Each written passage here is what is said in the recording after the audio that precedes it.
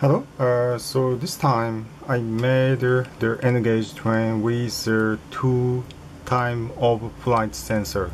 In the previous case, I put the time of flight sensor toward vertical direction, but now it has a horizontal, and also at both of the edge of the train I put the sensor, infrared time of flight laser sensor, and measuring the distance, and I just quickly program to detect the object on the train track, and if the distance is less than 5 centimeters, it will change the direction of motion.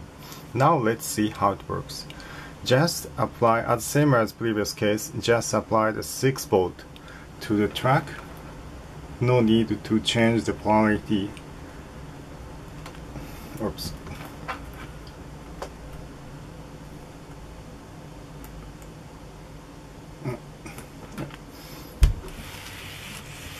Yeah, you see it change and repeat the direction, and also the color of the LED will change as response to the direction of the motion.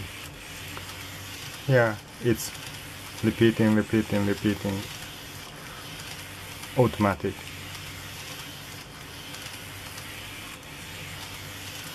And indeed, it has a built-in Arduino Pro on this board, and we can program through the Arduino IDE for its motion.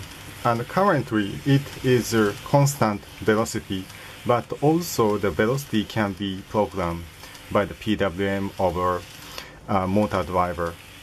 Have fun!